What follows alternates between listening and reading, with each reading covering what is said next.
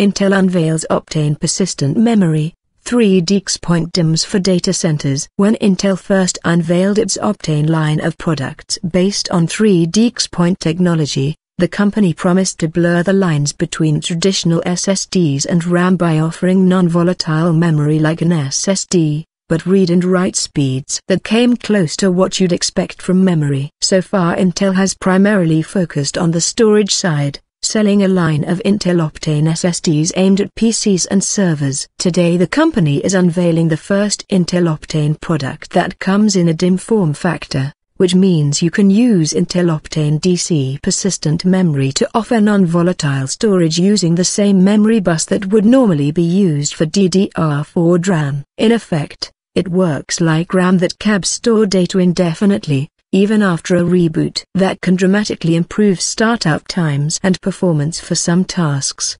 particularly on servers, which might normally load huge amounts of data from permanent storage into memory. Now it's already there. At launch, Intel is targeting data center applications. The company says the goal is to offer users the ability to use massive amounts of memory. Intel will sell modules in 128 GB, 256 GB, and 512 GB capacities, and the company says you'll be able to use multiple sticks with a single server to offer more than 3 TB of memory per CPU socket. They're designed to slide into a standard DDR4 DIMM socket, and Intel says they're designed to work with systems powered by the company's upcoming Xeon Gold and Xeon Platinum chips based on Cascade Lake architecture. Unlike traditional RAM, Intel Optane DC Persistent Memory can retain data even if there's no power, so you can reboot or power down a server without losing everything that's currently in memory. That could allow you to load applications or even operating systems into active memory,